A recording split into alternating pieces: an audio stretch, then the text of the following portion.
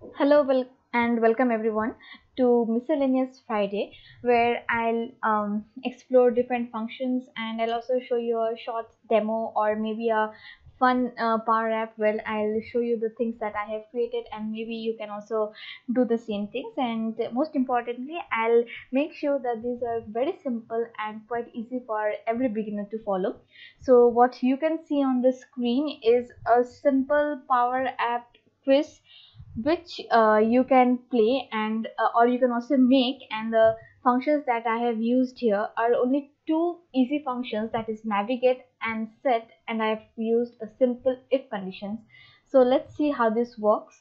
And I have also used an input, that is a timer input, and I'll show you how it works in the backend. So let's get started and see the demo. So PowerApps is a part of the Power Platform. Okay, it just moved in and I did not get any score because it gives us a time limit of 3 seconds. Okay, so let's try this again and maybe a bit quicker this time, so we'll have to be quite quick in deciding our answers. And after 3 seconds our answer is chosen and we get moved to the next screen, and we can see that I have a total score of 100. So how did I do all of this? Let me make you understand one by one. So in this screen what I have is a label. You can also choose a text input, and here what I have chosen as a question is Power Apps is a part of the Power Platform, and what you have to do is it true or is it false? This one, if it is true, then it returns and if this is false, it returns are you sure. So how did I enter and are you sure? So and from this input I have chosen this toggle button. So let me just show you what I have done. So yeah, so this was the toggle button that I had chosen, and from the toggle button we can see that there are so many properties. So how did I write and are you sure? So if we scroll up, we see that there is a false text. If a toggle is moved towards false, it shows by default, it shows off. If you want, you can maybe write yes, or suppose maybe you can write no. And similarly there is also a true text, and similarly there is a true text as well, where you can true text where you can write yes. So yeah, this is basically everything I did here in my false text. If I show you, in my false text I had written you sure, and for my, where is my true text? Okay, for my true text I have written so this is how you can change it. And the main thing is, when I am selecting this toggle, that time I have given an if condition, and this is where my marks have been used, and this is where I have used the set function. So let's see how this what I have written there. So let me go to on select. Okay, so how did I write all of these? So let me just show you the same thing here. So when I go to on select, since this is my second toggle, so I need an if condition. So I write if, and what do I need to check? That is my toggle 2 dot value. That is, if my toggle 2's value, if my toggle 2's value is equals to true, then what do I want? I want it to set my score. This score here, it acts as a variable. Okay, since I've already used this score, I won't use this again, so maybe I can use it as scr. Set my scr as what? 25. Okay, if this is not true, then set my scr to 0. This is how you saw that my first thing had worked. Okay, that if my and okay, so here, That is, if my first since my timer had passed and I did not have the and like I couldn't choose a particular option, so you could see that I had got 0. So if I had similarly, it was same thing would have happened if I had chosen the wrong answer.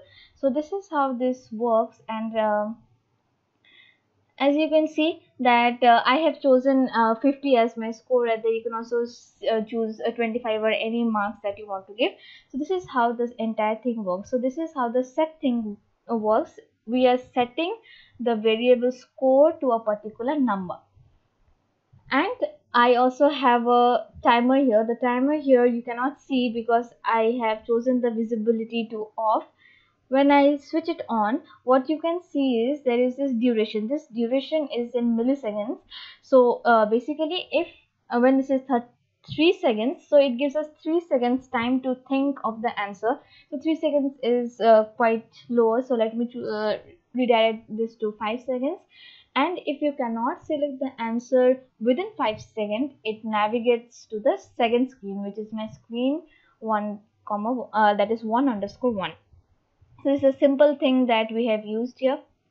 And the next is I have again used a label where I have given this particular question, and for this I have used from input I have used radio. And in radio, how did I write the radio? Okay, let me show this to you again. So it becomes quite easy and handy for you. Suppose in radio you want to enter more than one value. So how do you do that? You enter that within square braces. Suppose the first is rat, the second is cat maybe.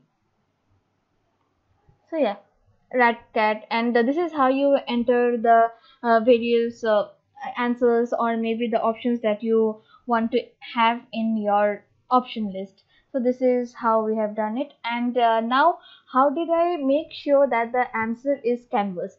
So from here we have this option which is called as radio selection fill, and I have chosen the color as blue. And when I did that, I chose this particular option, which is the canvas app option. And once it was done, I moved back to my on select, and on select I had given this if condition, that if the selected radio button has an answer a canvas app, then you add my score to 50. Here I did not give that set my score to 0, because like it will simply carry the marks of my first answer. That is, if I scored 25 or 50 or whatever we enter here, and then it carries the next marks as my total marks. So this is why here I did not choose the score set score to 0, which I did in my first question. So this is how I have used two simple functions, that is navigate and that set, to make a very simple quiz. And here again you cannot see the timer because it is off, so let me make it visible and again change it to 5 seconds. So if I can choose my answer within 5 seconds, then it will lead me to the last screen, which shows my total score. That is, in my first answer I had that is my first trial, or my second trial I had scored a total score of 100. So this is how we can make a very interesting quiz. And since I am very poor in designing, so maybe you can come up with great designing ideas and create better designs. So this is how the entire thing works. So let us see the demo again. You sure this is the wrong answer? And now on the 5th second it navigates, and now you'll see that I have scored a total score of 0, because here I chose 2 wrong answers. Okay, now you may ask that how did I do the last part, that is total score. So here I just used a simple ampersand, or in you can say the and sign. Here this was the text that I want my text label to show, and I have attached the score, since this was the variable that I was using for my set function. So this is how I have done it easily, and I hope it helped you. Thank you and bye bye.